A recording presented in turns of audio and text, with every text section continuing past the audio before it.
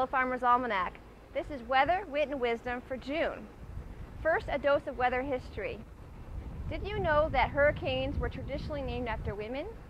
Then on May 12, 1978, the U.S. Commerce Department decided no more discrimination. We'll give men and women a shot. Hurricane names come from a list that's rotated every 6 years, with the most infamous ones retired.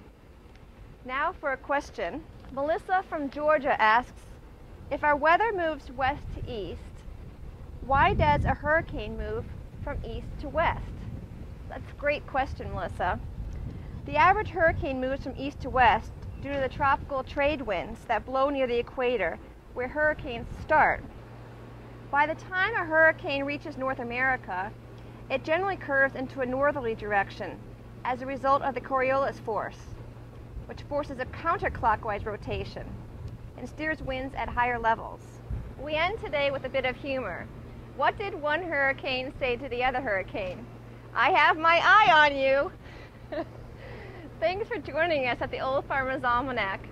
Check out our 2010 hurricane forecast, tracking maps, and how to survive a hurricane at almanac.com/hurricane.